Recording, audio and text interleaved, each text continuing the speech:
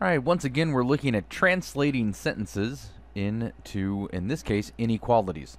The process is essentially the same as when we were translating words into equations. The difference is that we need to look at indicators of what the inequality is. Which sign is it? There's a chart that you should review and know all of the key words to indicate what the inequality is, the sign of the inequality: greater than, less than, greater than or equal to, less than or equal to, so on and so forth.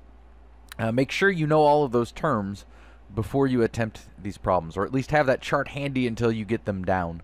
And hopefully by the time you get to the homework problems, you can not reference that table, because you won't have that table when you get to the exams.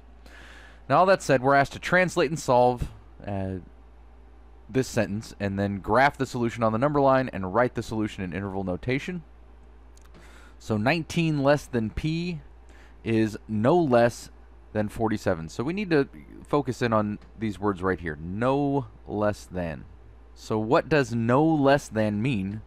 No less than means it's greater than or equal to, because 47 is included since it's no less than, and it's greater than or equal to because, well, it's no less than. It's not less than. You could translate it as that. So this is greater than or equal to.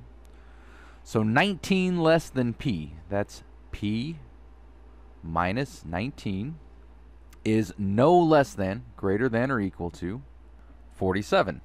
We add 19 to both sides, and we get P is greater than or equal to 66.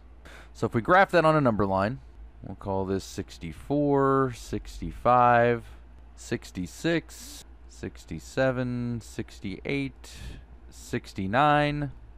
Now, again, because it's greater than or equal to, it includes that equal, we can put a bracket at 66, or we can put a closed circle. Either one is fine. And I'll go ahead and make this a different color so we can see it better.